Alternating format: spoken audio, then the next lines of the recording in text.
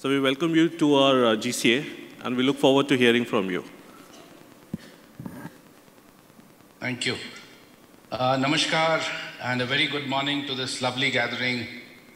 It's a great pleasure to be part of this 22nd Global Conference of Actuaries, which I understand the physical meeting happening after a lapse of a couple of years.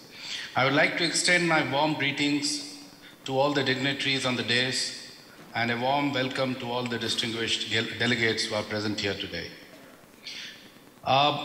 Being amongst the actuaries actually makes you feel very glad, as I believe that the actuaries are the real soldiers, or I should call them as the principal drivers of growth as far as the insurance sector is concerned. And I think the responsibility primarily lies on the actuaries who can take the sector to its new heights. I will like to use this forum to address all the present and future actuaries on the immense potential that the sector has, and in order to make insurance a mainstream subject and be a very active partner in our collective mission of insurance for all by the year 2047, that is the year when our country turns 100.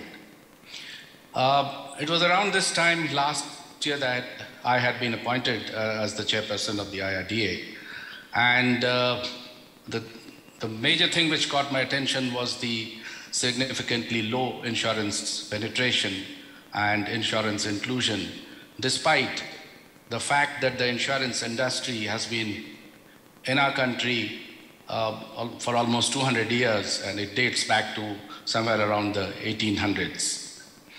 So, looking at the fact that a 200-year-old industry and still our people are not adequately protected, our businesses do not have adequate coverage, our property is not insured.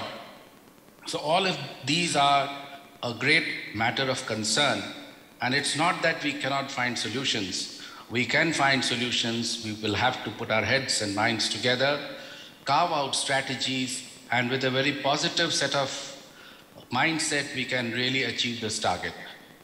During my discussions with the colleagues at the IRDAI, many times we have discussed about 1 in a 200-year catastrophe, a catastrophe event while pricing, and a 1 in a 200-year event in capital modeling, and so on and so forth.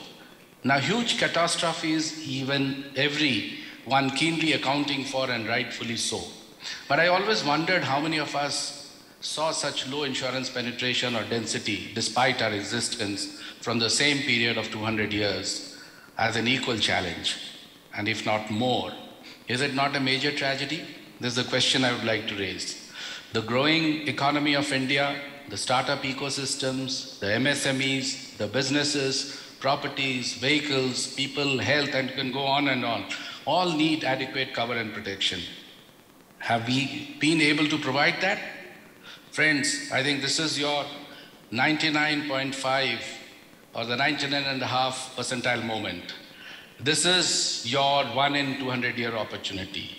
This time you all have to provide for the growth of the insurance sector. You have to factor and design insurance inclusion.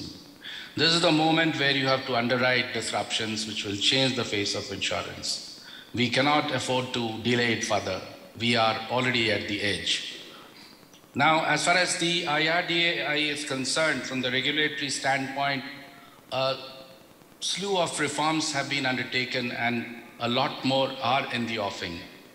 The primary change or the paradigm shift that has been actually made is to move away from a rule-based approach of regulating the sector to a principle-based. I think that's the big ticket reform that has been initiated at the IRDAI. With that, a large number of regulations have been changed, which provides more flexibility and ease of doing business as far as the industry is concerned. How do we make the distributors more efficient?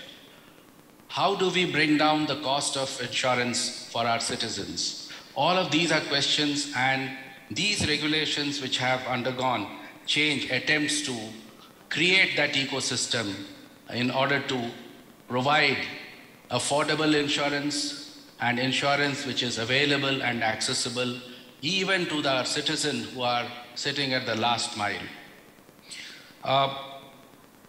Now, as far as the need to see the sector is concerned, and we need to see it from the perspective that what are the challenges, and I will underline what are the opportunities. We have a huge market. We have very few players. We need more distributors. We need more players. We need differentiated kind of players or insurance entities to cater to the needs of our citizens. How do we reach out to the last mile?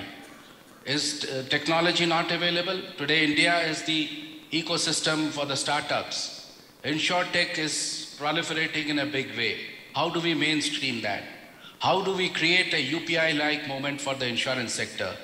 These are all the opportunities we have, and if we deploy them rightfully, then we will be able to reach out to every nook and corner of the country and also provide insurance solutions to different segments of the society.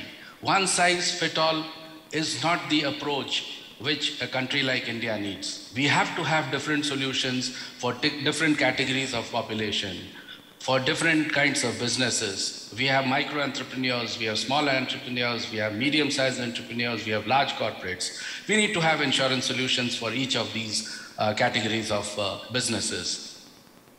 Now, what I'd like to request you is that the critical role that you play, you have to look at the insurance sector with a fresh pair of eyes and a new pair of lens. You are the ones who hold the steering wheel of the sector. The CEO and other key management personnel, they all listen to you. The chairperson of your company listens to you. There is a need to come out from the traditional roles to be a more proactive leader. I would say that there is no rocket science in prescribing 15 rupees for a 10 rupee risk. Anyone could do that. I wouldn't expect that from an actuary. I would expect from an actuary to rather tell me if by some means we can even provide 8 rupees as the provision, still we are able to write a 9 rupee or 10 rupee risk. That is what I would expect the actuary to tell me. What is the optimum? How can we optimally utilize the capital? You see, capital doesn't come for free. There is a cost to the capital, and it's not like it is available and you can pick up capital from any time, anywhere. And therefore, we need to be moving towards the India model of risk-based capital regime. And IRDAI has already embarked upon that journey, and work is in significant progress. And my team here, led by member actuary, are in touch with the actuaries in the country to validate whatever we are doing. We are proceeding on the right direction. And as we go along, and once we start implementing the risk-based capital regime, which I think we should be able to fully ground it in the next 2 years' time, I'm sure a lot of rationalization and capital consumption would follow. I think the real art lies in understanding the future or the emerging risks and ensuring that the company has commensurate absorption capacity. Along with looking back, we also need to look further. Just like doctors, you have to perform your operations while the company is still alive. I think one of the important things that the profession needs to do is to be more responsible, more responsive. You know, every profession has a responsibility for the society and for the citizens. I mean, a simple example, even a driver who drives a bus has the responsibility because he's carrying maybe 100 lives, and the lives depend on how safely he drives. Similarly, the actuary either makes the industry grow, or it can even make that industry fall. So I would like to caution all of you that when you exercise your wisdom, it has to be done with a sense of rationality and also with a sense of responsibility. And for that, what we need is more engagement, more conversations, more cooperation, and more coordination. You need to have the holistic view on the entire dynamics of the sector. But this is also not enough. As you all know, we are in an interconnected world. Understanding and creating the synergies across pan-financial services space is a must. What is happening in the banking sector, or what is happening in the capital market sector, or what is happening in the payment systems, all of them impact. Then how global scenarios can impact, that also we need to factor. Now, if there is any increase or decrease in the rates by the US Fed, then what is the kind of action we need to take? What are the studies we need to do immediately to take corrective actions? Which side you have to turn the steering wheel? Because you are the ones who are driving the insurance company. Your eyes must be on what lies ahead. For example, the reinsurance availability. We face serious challenges due to the ongoing geopolitical situations. However, as an immediate response, the MCET pool was created. So that is the kind of proactiveness which is expected from all of you. We need to have a constant eye on any future or emerging risk and be ready with the solutions.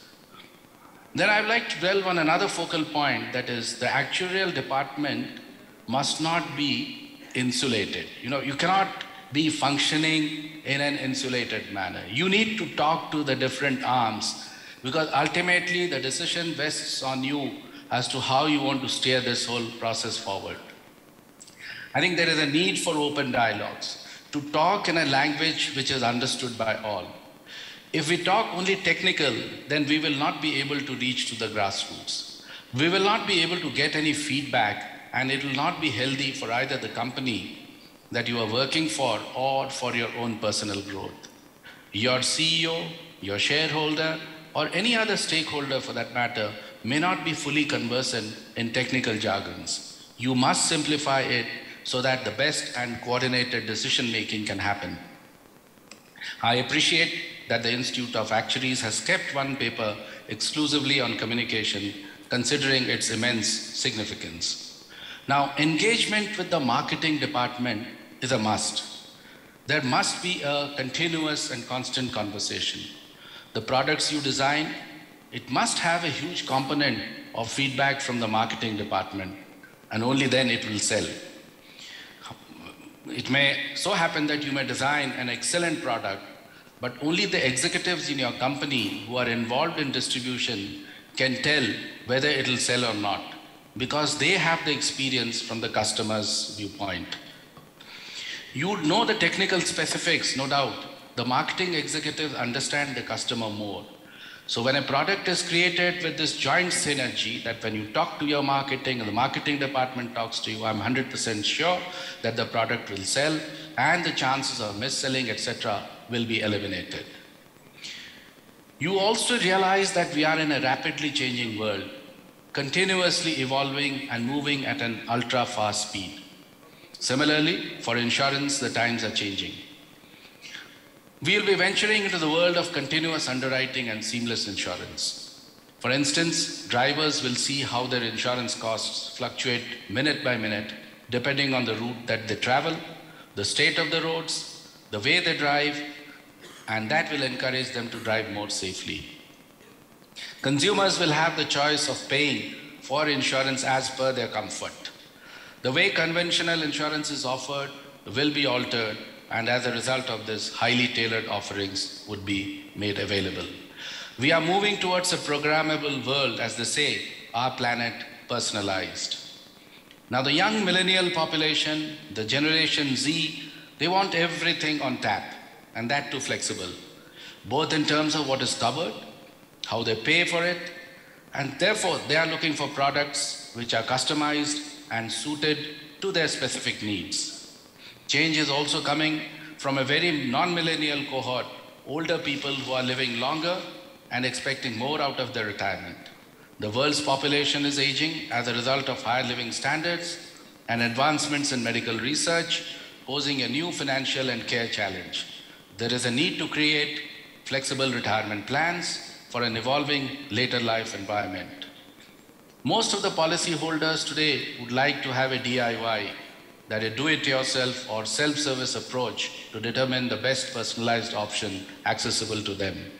This has led to rise of various advisory technologies and tech tools like digital assistants. The point I'm trying to make here is that as the technology progresses, the traditional roles will start to become obsolete. The highly efficient quantum computers will quickly be handling massive data sets and several sources revolutionizing risk modeling and decision making. Now, as you all understand, the importance of reliable data is so important for pricing, for underwriting, for claim servicing, and so on and so forth. Now, how do we bring about a change in our approach towards data, the data acquisition of the data or the flow of data from the insurance companies and other sources, and how do we actually go for the big data analytics? So the data management is becoming increasingly important. I would like to inform all of you that the Insurance Information Bureau of India, which is located here in Hyderabad, is again undergoing a major revamp. The way we were handling with the data or the data management is now going to see a series of changes. We just recently appointed a new CEO and a couple of other key management personnel like the Chief Technology Officer, the Chief Data Scientist, the Chief Information Officers. These are in the pipeline, and they are also likely to be appointed in the next few days or months. So work is in progress, and a lot of data which is not being analyzed or not being utilized by the insurance companies are now going to flow in a regular sequence, and the analytics and the insights are going to be provided to the insurers and also to the regulator and other bodies, which ultimately will help us in improving our underwriting, pricing, and also the claim processing and servicing of the policyholders. Today, a big threat is in terms of frauds. A lot of fraudsters try to trick the system. Now, with the help of data, again, we will be able to detect and also give an early warning, and also fraud mitigation techniques can be deployed to prevent insurance companies in falling in the hands of the fraudsters. So work is in progress there also. Here the actuaries should also look at the IIB and suggest what more can be done, how it can be converted into a more robust data management center as far as the insurance sector is concerned. So therefore, it is imperative that all professionals must evolve and be future ready, be it actuaries or be it the chartered accountants, be it company secretaries, and so on and so forth. So here the role of the respective institutions becomes paramount. They need to create an environment that is forward-looking and is able to create professionals for tomorrow who are able to cater to the evolving and the dynamic needs of the economy. The insurance sector, I would reckon, is at an inflection point and is opening up further. The need for fully qualified actuaries is on the rise. We have some 500 plus fellows as on date, if my data is correct, and I feel it is not sufficient even for the present demand. Now, we are also proposed to the government for a set of amendments to the Insurance Act. Once those are incorporated, there may be a situation that the number of insurers may outgrow as far as the number of available fellows are concerned. So therefore, the Institute of Actuaries must look at the same on priority. What could be the possible reason that we have such limited number of fully qualified actuaries despite the presence of the institute for more than 1.5 decades? I think there are other equally challenging examinations like the Chartered Accountants course or getting into the IITs or IIMs. So lakhs of students are opting for these courses, clearing with flying colors, ensuring that there is no supply constraint in the market. So I think we need to look at the supply constraints, whether the awareness of actuary as a career option is limited, or whether the profession is not being marketed well, or whether it is garnering enough attention from the student community. I think all of this needs to be introspected and necessary corrective action needs to be taken. Just 1 or 2 students passing in a particular examination may not reflect on students' lack of preparedness or lack of efficiencies. Rather, the institute must do a careful analysis on the process followed for examination, whether the course curriculum needs to be re-looked into and they should be reviewed.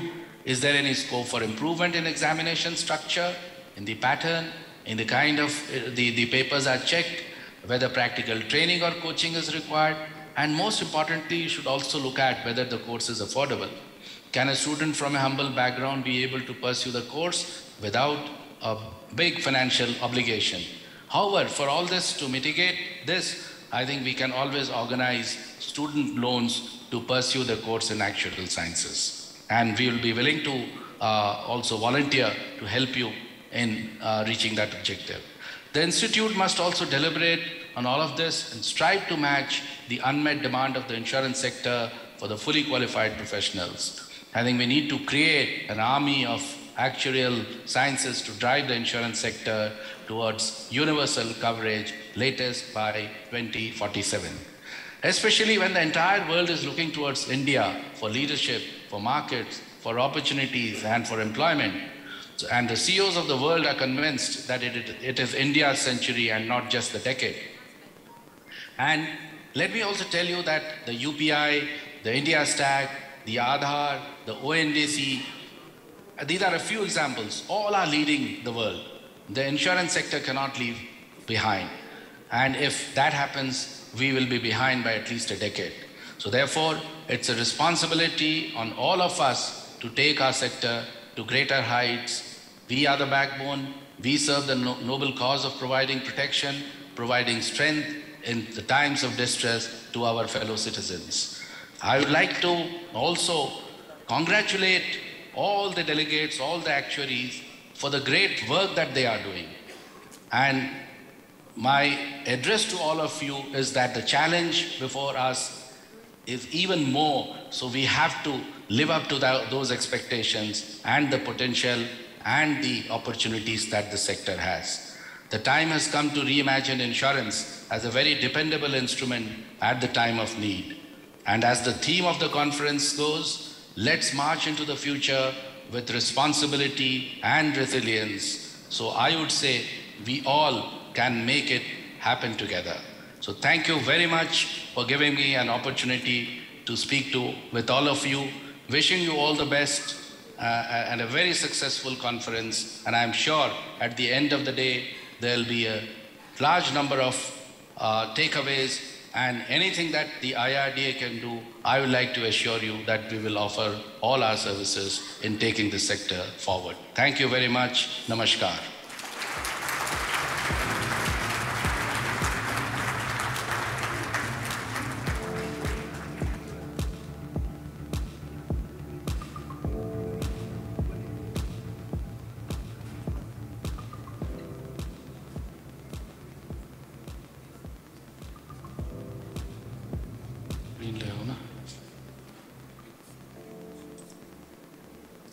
Screen ले आओ यार, बंद कर दिया.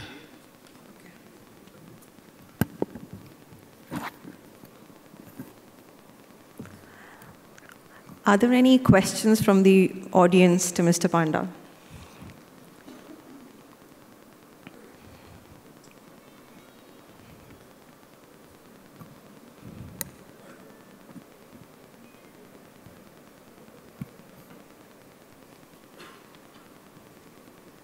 There is one. Can we have the mic there, please?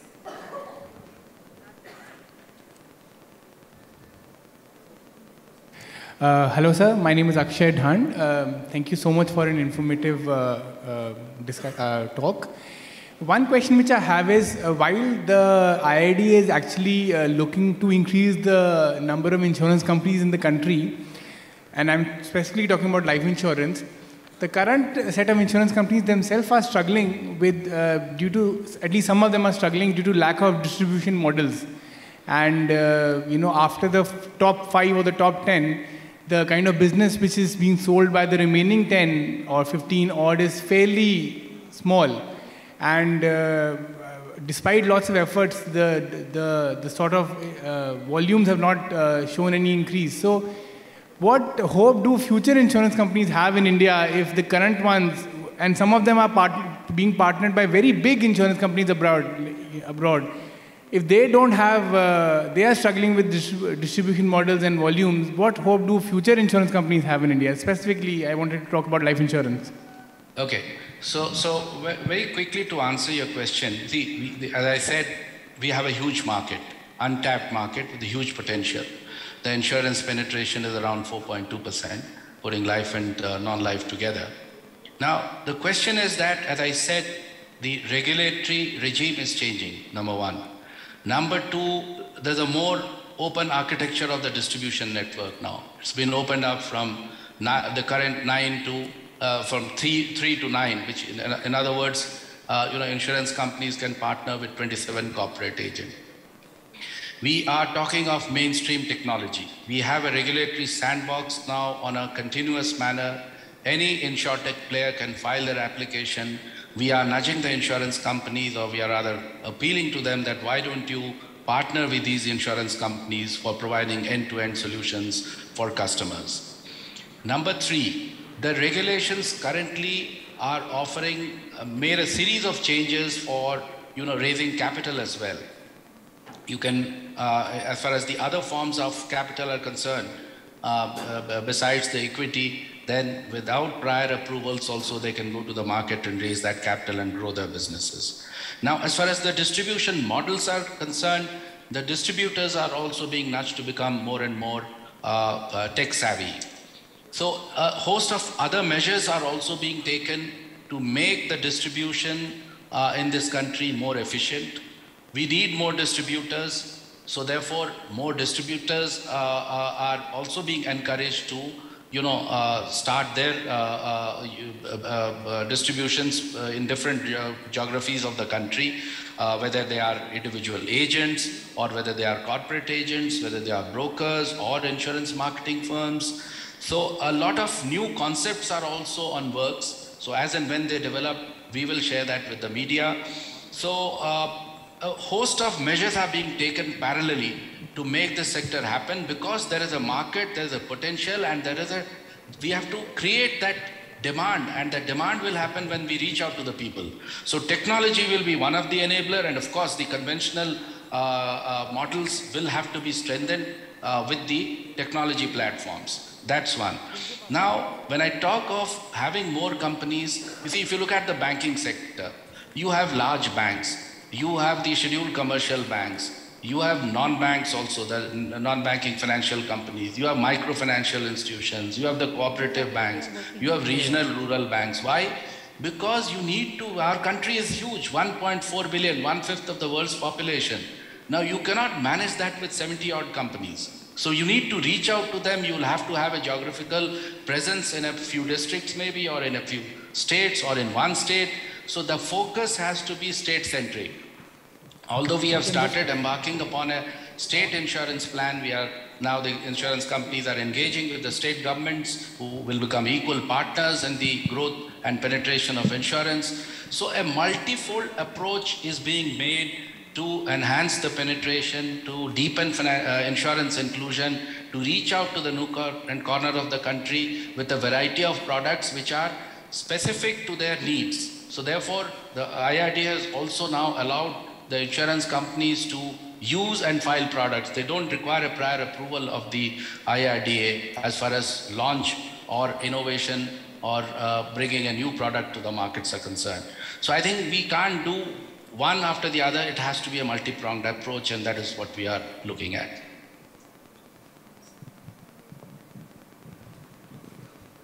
Morning, Mr. Panda. This is Srivats from Business Line newspaper. Thank you for your talk. I have a question around the set of second round of reforms that yourself and the government had proposed on the insurance side. So the public comments were invited and the responses have reached the government. So if you could update us on what is the status of those planned reforms, and do you expect them to be moved in the upcoming second leg of the budget session? How hopeful are you about that's it? difficult for me to comment. I think Secretary, Department of Financial Services would be, but I mean, he would be the one who will be able to update you on that. But yes, the comments the government had sought has also, the date has closed. I'm sure it should be in the offing, but I can't tell you exactly when it's going to be laid in the House or when it will get approved by the Parliament. So I think we'll have to wait for that. Thank you. All right. Thank you, sir. This indeed was a very informative session. We have a lot of key takeaways from it. We clearly understand that there are expectations from the industry, and I think we're confident that we'll be able to live up to it. Thank you very much, sir. Thank you, and namaskar to all of you. Have a nice day.